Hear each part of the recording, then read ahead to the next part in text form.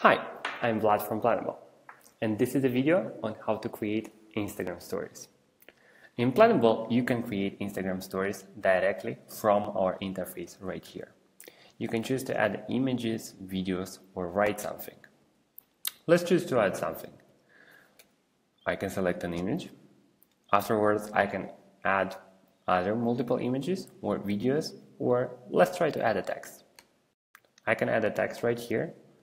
I can choose its font, its alignment, text color, text background color, basic text functions like bold and italic, and move the text to the back or to the front.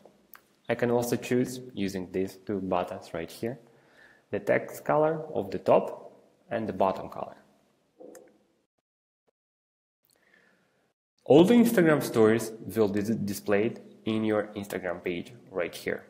You can choose between the Instagram stories by switching from one to another one. You can also see the Instagram stories in the calendar view.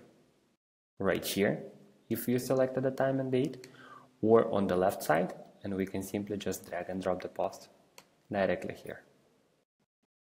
So that you can see the content is different from other pages, as it says an S right here. Exactly the same experience for the list view. You will see them in the list view right here.